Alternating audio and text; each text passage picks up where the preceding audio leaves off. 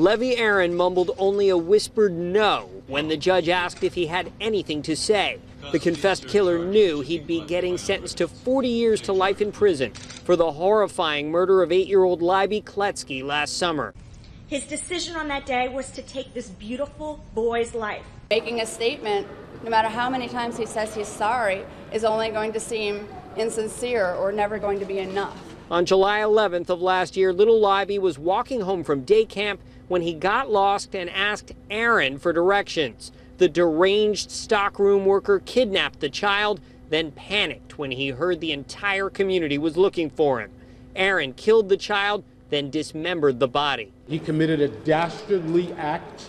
Brooklyn Assemblyman Dov Hikind said Leiby's parents chose not to attend the sentencing of the man who killed their son.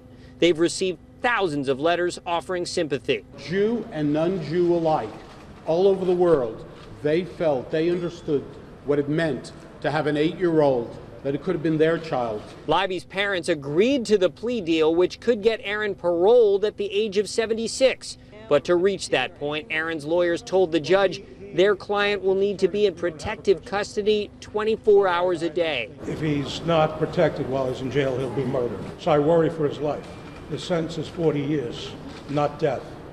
Now, I'm told what that protective custody has meant for Levi Aron while he's been at Rikers Island is confined 23 hours a day to his cell, and a similar arrangement is likely when he's transferred to state prison. As we mentioned, the Kletskys were not in court. They did give a letter to prosecutors, which was read. That letter says, in part, God gives us the strength to overcome these challenges. We close the door on this one aspect of our tragedy. May our son's soul rest in peace. In downtown Brooklyn, Andrew Siff, News 4 New York.